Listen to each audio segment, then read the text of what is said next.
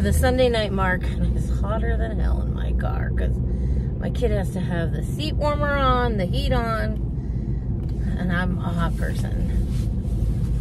But anyway, he just dropped himself off at confirmation. So now I'm gonna go do some grocery shopping, which I'll probably show you what I get in this video. We almost got hit. Not our fault. This lady just turned right in front of him, and of course he slammed on the brakes, which was fine and everything. But I'm like, use your horn. That's what you have it for. He'll toot it anytime. I'll be driving and he'll lean over to hit the horn. I'm like, stop. But yet, I'm like, so I yelled at him. I'm like, use your horn. That's what you have it for. You're always reaching over to do it for me. Gosh, this driving is, I don't know. I'm not doing well with him driving. He just, and the second, like, there's certain parts, we drive over this main street to get to school, to the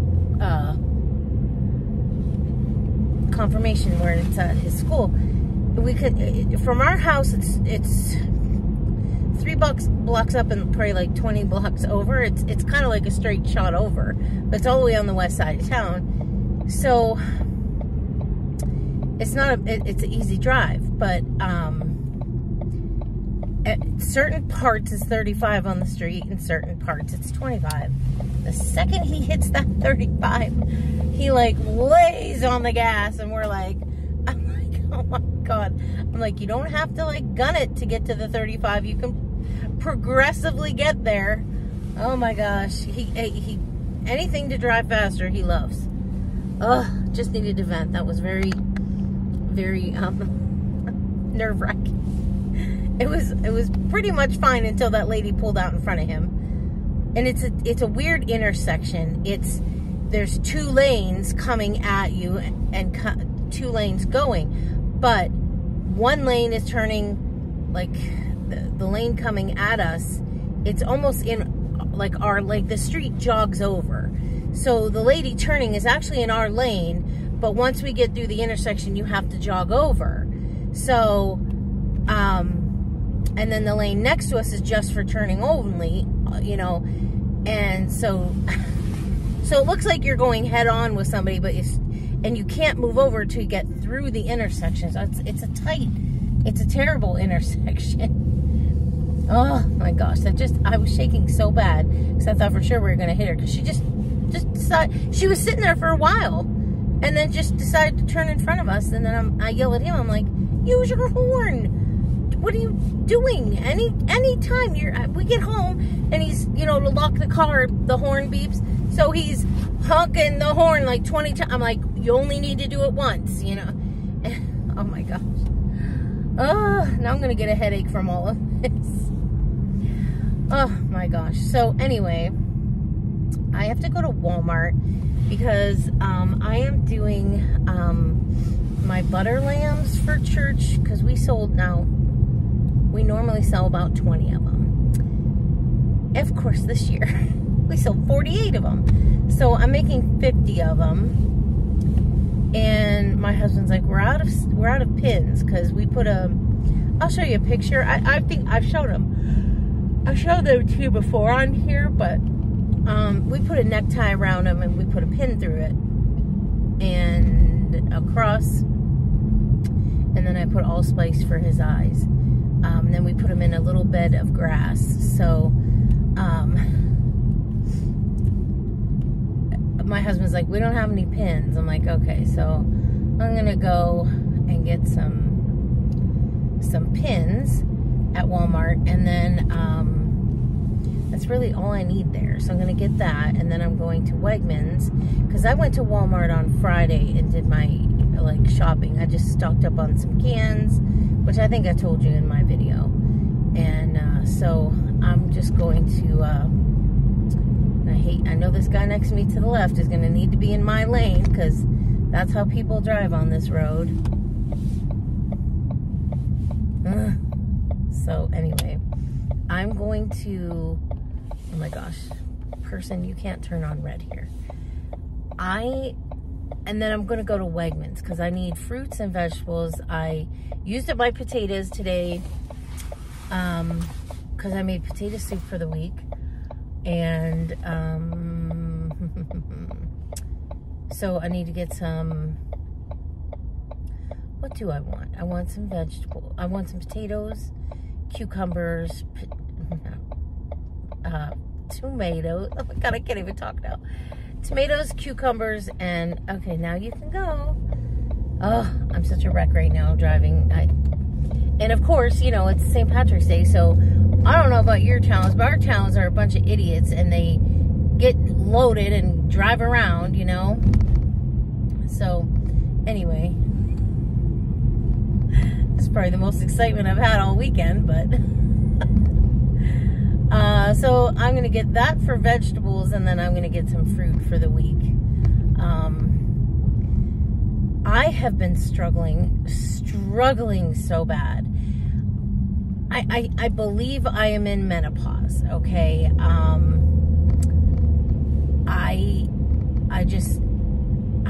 I feel like I am. I'm very, very emotional. I feel like all I want to do is cry all the time. And then I'm also very tired a lot, and I think that has to do with it. But the number one thing, ooh, must have been an accident over here. Oh yeah, they're smashed up pretty good. The number one thing I know is, for me,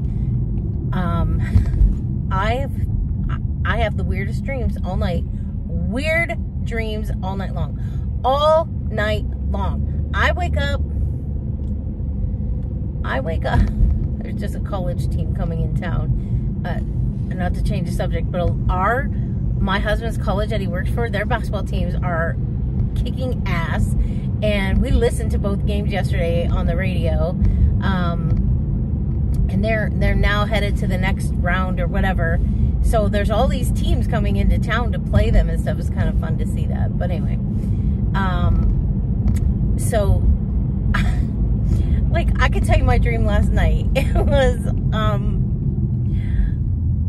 I don't know where we were. We were somewhere, and like, I can never like pinpoint sometimes like where I'm at in my dreams, but we were somewhere, and I was I had to get back home, and I'm like, I'm just gonna walk. So I started walking. I ran into my mom, and she was picking up my nephew from school, and I was like, you know, talking to her for a few minutes. I'm like, well, I'm gonna keep going because I'm walking home. Why I didn't ask her for a ride, I don't know. And then I realized as I'm getting closer to home that I didn't have my house key. So how am I gonna get in my house? And I'm like, oh, I should have asked my mom. She has my house key. I could have gotten that from her.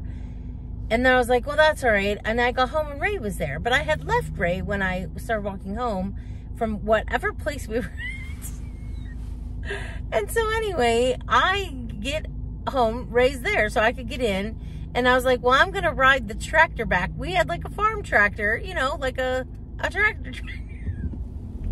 I'm like, I'm just going to drive that back. I have no idea where I'm getting this stuff from. I said to my husband, so I feel like I'm not resting, because all I am doing is dreaming and dreaming and dreaming. And I know I think that's a sign of menopause for me anyway, because when I do have my period, that whole week, I have weird dreams like this. Well, I've been having weird dreams for about 2 months now, and I have not had my period. So I'm like, I think now I'm in menopause, and now I'll wake up laughing so hard. My husband's like, oh Lord. I'm like, I know. I had another weird dream. And I said to him, I wake up, I go back to sleep, I'll have another weird dream. Then I wake up, I fall back to sleep. I just keep going back. I keep going into weird dream after weird dream. Last week, one of my dreams, Sandy was in it. And she was sitting in a chair, and we were talking and stuff. I don't remember much more than other than I was like, Sandy was in my dream, and we were laughing and carrying on something fierce. But I don't know like where we were. All I remember, I woke up and I'm like, okay, I had a dream and Sandy was with me. I don't know. Maybe, I think that's because she comments on everything. She'll call me, send me messages. So I think that's why she was in my dream. But, oh my gosh. So, like before, when I was regular, normal person and dreamt weird things, I could always relate it to something during the day. Like, oh yeah, I remember because we talked about this. So now I dreamt about it. But I can't relate any of these weird dreams to anything. So I'm just like, I'm losing my mind, I think. So I don't know. I don't know if that's, there's so many different parts of menopause that you could have, so many different things that can happen to you and stuff like that. So I don't know. I don't know. I'm just assuming that this is all just part of it, because I'm just having the weirdest dreams. Oh my gosh. And of course, Walmart is jam-packed. Why aren't you people out celebrating, you know? Oh my gosh. So I'm just going to park it here. I always like to park next to a cart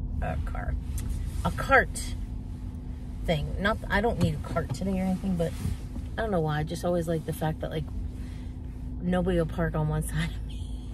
It's probably why I have weird dreams. I'm too far up.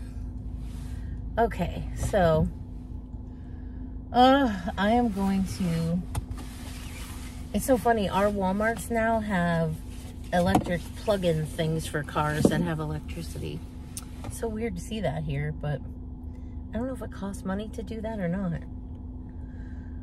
But anyway, I'm gonna go get the one item I need here, and then head down to Wegmans, and then I will do a little grocery haul while we're in the car, because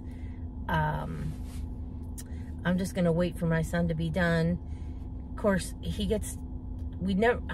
I like to leave the house on time to get him places, but he was busy running his trains. I'm like, we have got to go. We didn't leave the house till 19 after 5, and we got there exactly at 5:30. He's supposed to be there by 5:30, so.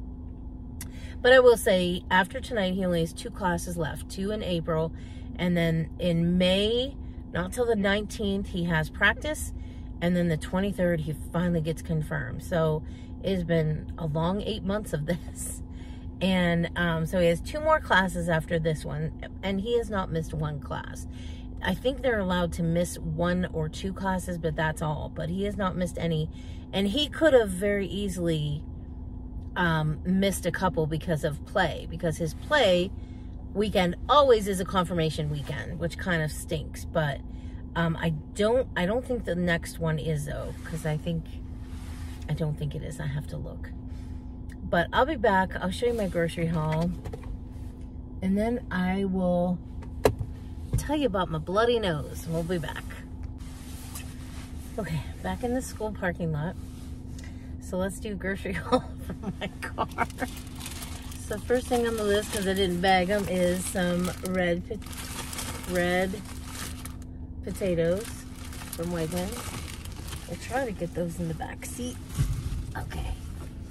Now, I like self-checkout and doing my own packing of my groceries, so I'm gonna try to unload them and get them back the way they were. So I got some bananas. I got some tomatoes. I like Roma tomatoes. I feel like they have, in my opinion, or in my small mind, I think they have the less seeds and more meat to them. And I like more meat and less seeds. I got 2 red onions. Just, I don't know, I want to make some salads this week. I got my cucumbers. I like these little ones. I think they have such good taste. Again, very little seed. And then we got some strawberries. They look really good. So I got those. That's bag number 1. I gotta put it all back the way I had it so that nothing gets crushed. Okay, so that's bag number 1. Move that up, move this one into place here. Oh, of course, I don't think I packed it the way I had it, but that's all right. Okay, bag number 2. Tell you how much everything costs at the end here. Bag number 2. I got some red seedless grapes. I haven't had grapes in a long time. I'm always afraid to have them in my house because I'm so afraid my dog's gonna get a hold of one, but he never has. Got some blueberries because I finished up the blueberries I had today. I got some raspberries. I'll have some of this, but the majority, well, I'll have probably half of this stuff. The other half my son will eat, and my husband will help with him. I got 2 blackberries, because this is what goes in my son's lunch. That's what he loves to have in his lunch. This lady's driving by going, why is she showing fruit? Is she showing it to me? Is that it? Oh, that's it. Okay, so that's it. That's what I got at Wegmans. So let me try and put it back the way I had it so that nothing gets squished, because there's nothing worse than going home and having smashed fruit. Ugh. So that's everything I got. That's it. 2 bags full. Fruits and vegetables, and it came to $46.69.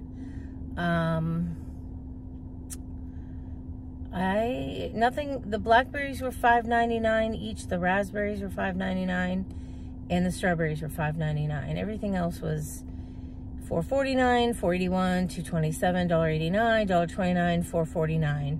So $46.69. Then I figured I'm gonna stop and grab gas.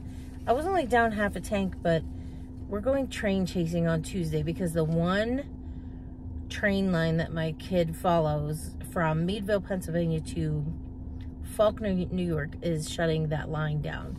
So their last run is Tuesday, so we're going to try and catch that after school. He only has play practice this week on Monday, and then he's off the rest of the week. So Tuesday we're going to go train chasing, and then Wednesday, Thursday, Friday he'll work after school. So that is it for my groceries. That is it. Oh, and at Walmart, you know, I had to get those pins. I got those. Those are behind my seat in a little bag. It's starting to snow here. There was a ton of people in Walmart. Wegmans wasn't too bad, but oh my gosh, Walmart, there was a ton of people. So and of course, what I needed was all the way in the back of the store, but I got it.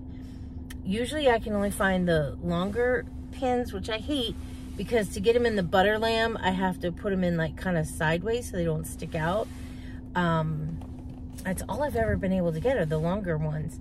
But they had these little mini petite ones. They were so cute. I'm like, oh, these are perfect. So, and yes, we put instructions on the container. Remove pin, necktie, eyes before eating. So, we do that. And so I wanted to tell you about my bloody nose. Yesterday was a bad day. I took a shower in the morning, got a bloody nose. Last night, I'm not sure what I did, if I bumped it or I might have done this too hard, like, you know, pushed it too hard. Bloody nose. So I've pinpointed exactly where it's at, though. It's right inside my nose. Now my nose is gonna itch because I'm talking about it. It's right inside my nose. My husband can see it. He said it's like a little pinhole, but he said it must be like on a vein or something, and that's why it's bleeding like that. Because last night, I got it to calm down. It calms down right away. It'll clot up and stop right away. And it did last night, and then I went in the living room to do something, and Sandy called me, and right as she called me, my nose, I bent over, and I went to sit down, and my nose started gushing again. So I was on the phone with her with the Kleenex up my nose. She didn't know that. I didn't tell her that. So I was like, oh my gosh, I don't know why.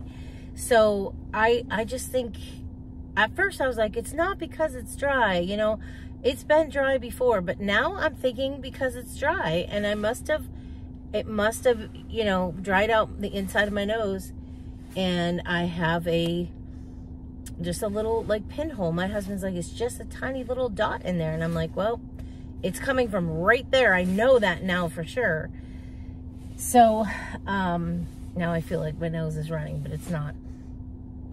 I'm going to call ENT first thing in the morning and see if they will get me in and look at it and see. I don't know if it needs cauterized. I don't know if there's just something they could put on it to, because I feel like it scabs up, but like in the shower, it seems like moisture makes it pop open. So, I don't know if there's something they can give me to put on it, you know, like a cream or something that would keep it, like, you know, closed. I have no idea, but that's where we're at with that. So I'm going to call first thing in the morning, tell him I know it's right inside. My husband can see. I'm like, look up there. He gets a flashlight. He's looking up there. He's like, yeah, I see it. It's just a tiny, tiny little hole. So I don't know. I have no idea. So we'll see though, because I'm going to shower tonight. We'll see what happens. I don't know. Maybe I'll wait and shower in the morning, because I don't know. But so I'll keep y'all updated on that. I totally forgot to tell you about my dog. I thought I did, but obviously I didn't by all the comments. He did good. They said he didn't like the blow dryer. I said I knew that. He doesn't like it. We try it at home when I bathe him to blow him dry. He's like, nope. So we just let him run around and dry off, and then I brush him out. But she said he was good. She said no problems with him. And he, like, she took him from me. He didn't even, like, okay, when I take him to the groomer that I was going to, the second we pulled in her driveway, he starts barking and crying and barking and crying. And I'm like, do you know where you're at? You know, it's so hard to read a dog. But I knew he didn't like going there. But I don't think any dog likes going to get groomed. That's just my opinion. But, so I would take him, and he would, like, cry and cry when I leave. And I'm like, oh my gosh. So he would cry and cry. So I'd leave it. But I felt okay. I felt like he's just getting groomed. It's okay. You know, the first time I left him, it was hard. But I'm like, he's all right. He'll be all right, you know. And then I pick him up, and that little thing jumps and jumps and jumps at me. And, like, I have to pick him up and carry him out of there. He's always, you know, he's so, so happy to see me. And it was totally different. So she took him from me. Now, there was other dogs there, and they were kenneled. I'm sure he was in a kennel, too. And for that, I feel bad. But, you know, it's nothing I can do. That's how it works. This was the first time for me going to a groomer like this. So, I had no idea what to expect. So, she took him from me. He didn't even look back at me, nothing. He went right with her, and she carried him back. And, cause I carried him in, cause I didn't know, like, if there'd be any dogs, you know, like, I just don't know. I didn't know what to expect. So, she carried him back. So I left. And of course I'm upset, cause I don't know, you know, you don't know what you're, I just didn't know. And so they called me, they told me 3 to 4 hours. I was like, really? Because my other groomer was an hour and a half, and I had to be back to get him. So I was like, oh my gosh. So I called my husband crying. I'm like, it's going to be 3 to 4 hours. And he's like, well, come on home. I said, well, no, I'm at Walmart. I wanted to get my, you know, stock up on my cans and stuff. I said, I'll just take my time in there. Well, taking my time was like 45 minutes. And because I didn't need anything but the canned stuff I wanted. And I did get some lettuce and stuff. I think I told you what I got there. I didn't get much, just mostly canned stuff. I got some stuff for my Easter dinner, some olives and pickles and stuff like that.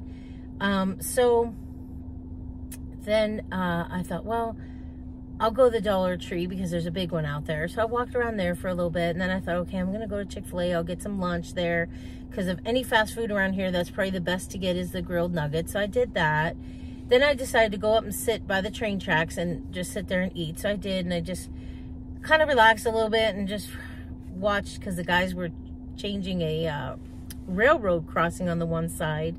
And so it was interesting watching that. I took pictures and sent it to my son. And then I thought, well, it's like 2:30.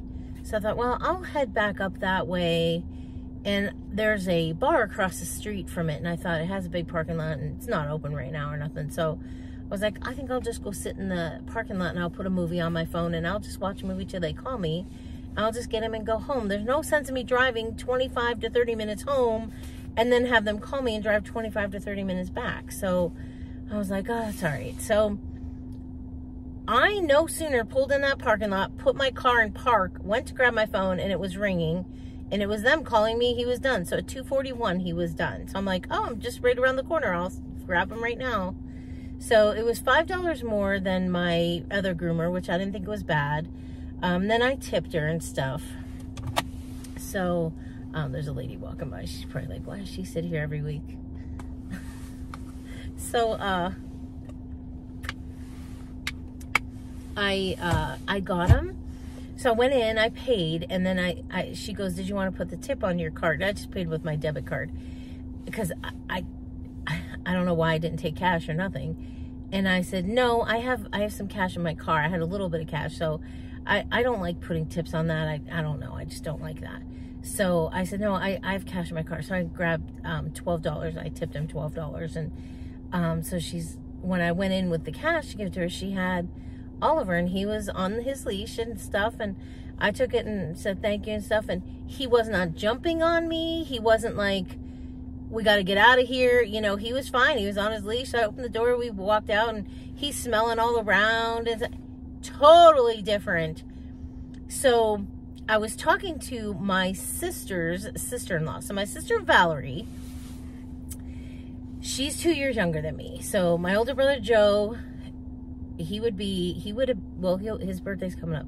He would be 59 this year. No, wait a minute. He'll be 58 this year, because I'll be 56. And then my sister Valerie, she'll be 54.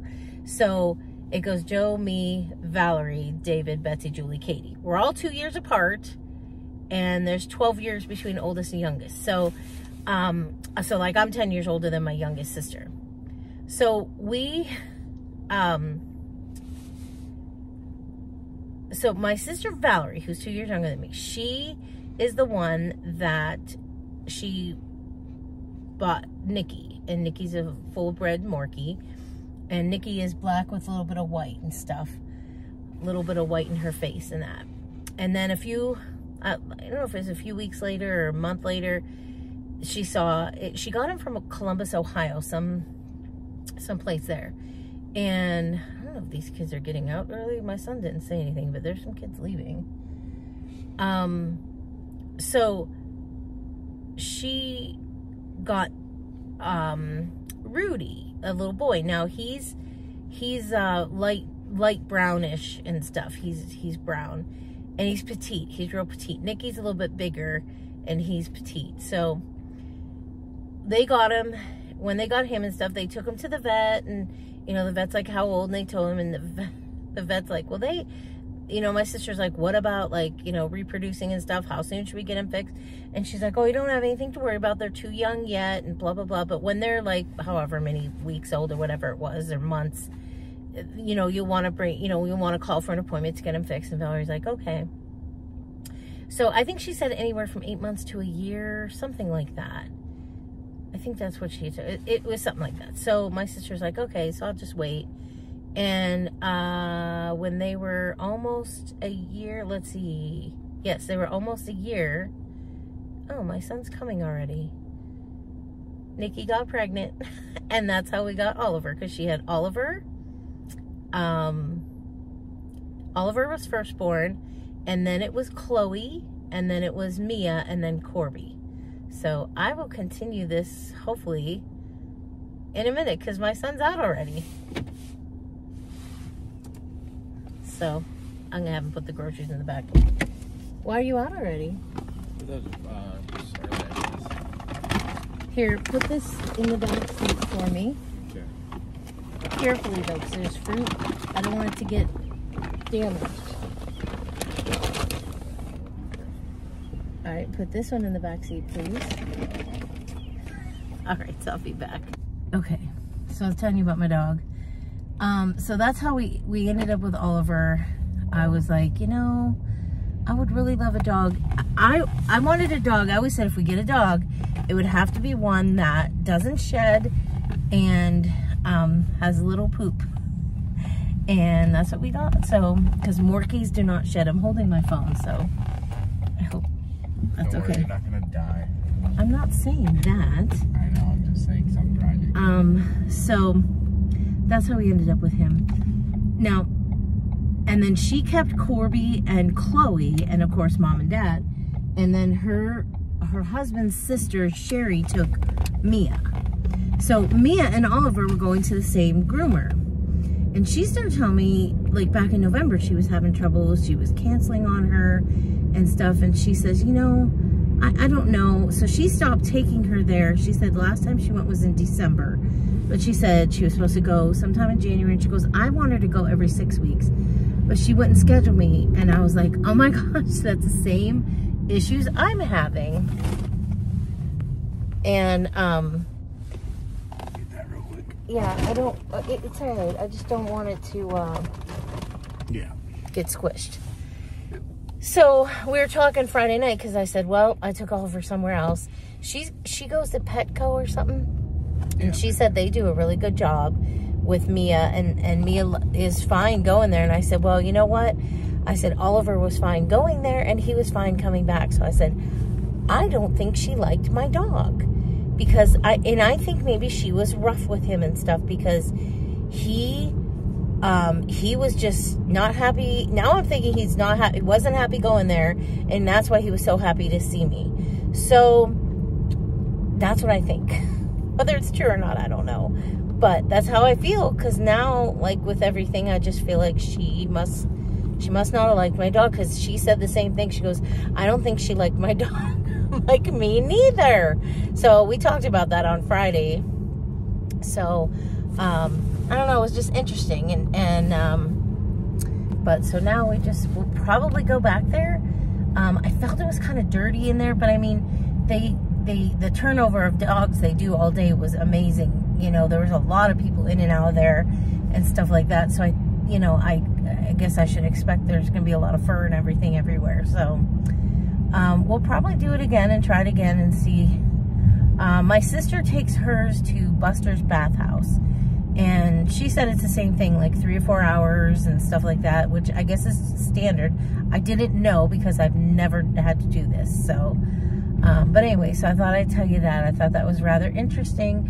And I think they did a good job on him, and so that is that. So I think that's going to be it for today, Sunday, and then I'll let you know tomorrow about my nose, whatever I find out. So I will talk to y'all soon.